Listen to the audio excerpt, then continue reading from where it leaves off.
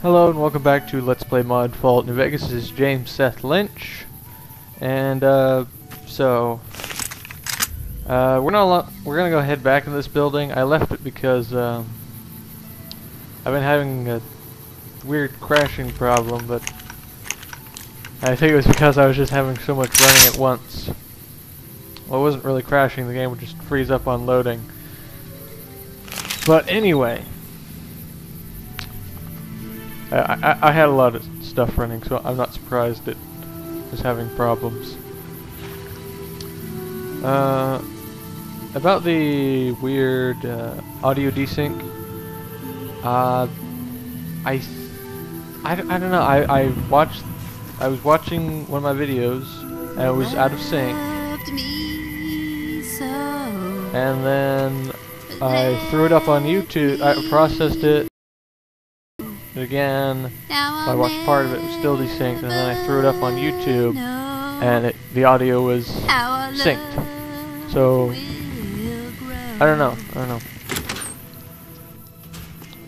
I don't know what the issue with that is. What could be? Look who's here.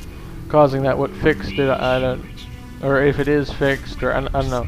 Just tell me if you've been having audio or desyncing issues with watching any of my videos. Hit me up a message. If not, then please hit me up a message anyway and tell me everything is good. I don't know if it's something on mine. I don't know. What brings you here? I just wanted to meet you. We set up this ranch years back when Novak was just getting settled. But now, with all the danger on I-15, folks are starting to come through here from all over. Novak might just be the next Nevada boomtown. Yeah. Goodbye. Nice of you to visit. Novak seems to have been left behind in the testing for the dialogue tree stuff. It seems that when you don't go through all the dialogue the first time, it can have some problems. As that Look who's here. Not the question I asked. Things treating you all right? I didn't even ask a question. What can you tell me about Boone's wife? Well, to be honest with you, I don't really know them two as well as I might.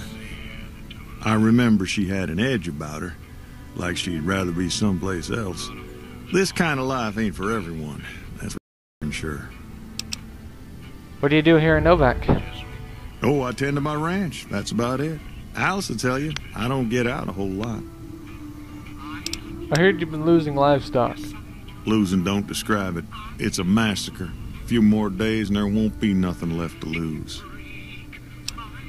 Tell me what you know about the attacks. Every night around midnight, Alice and I wake up to some crazy hollering and gunshots. You'd think the world was ending all over again.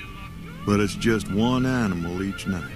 They don't take it or carve it up or nothing. Just leave it there, all full of holes. I'll see if I can catch whoever's responsible. We'd be grateful, especially if you find them before they get my whole stock. But don't go getting yourself killed.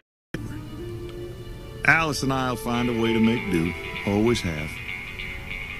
Okay. Did you get a look at the attacker? Beg your pardon, mister, but them two-headed beeves ain't worth getting shot over.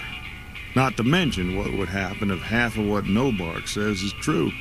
Best we can hope is that whoever's doing this will move on or get tired of it. I just hope it happens while we still got animals left. Whoever it is, I don't think they're from around town. Seems like they've taken to shooting from the west side. Goodbye. So long. What brings you here? What can you tell me about the attacks in your ranch? Wow, that's the strangest thing. Last time it happened, I could swear I heard someone cry out for help. Sounded like a big fella. But when we finally got up the gumption to go look outside, all we found was our cattle. And I know what they sound like when they get upset. I can't imagine what went on. Dusty can probably tell you more about it. Goodbye. Nice of you to visit. Find anything? None yet. Well, don't worry.